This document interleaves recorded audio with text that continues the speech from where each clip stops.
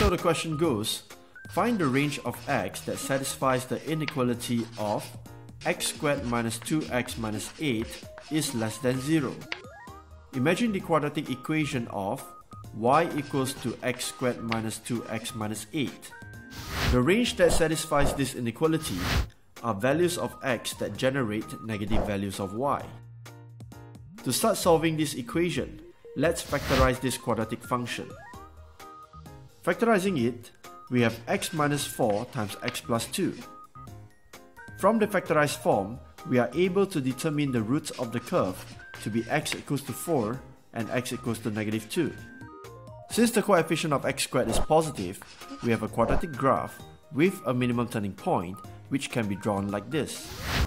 This inequality requires the quadratic values that are negative. This means the region of the graph required is below the x-axis, which corresponds to the region of x between negative 2 and 4. Thus, this is the range of x that satisfies the inequality.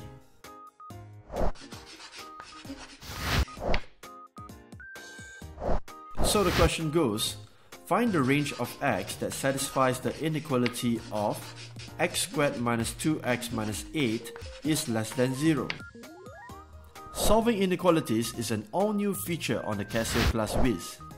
To do this, press Menu, scroll down twice, select option B, which is the degree and minute button, select 2 for a second degree polynomial, and then select 2 again for negative function inequality. Enter the value of 1 as the coefficient of x squared, negative 2 as the coefficient of x, and negative 8 as the constant. Pressing equal again gives you the range of x that satisfies the inequality. And that's it.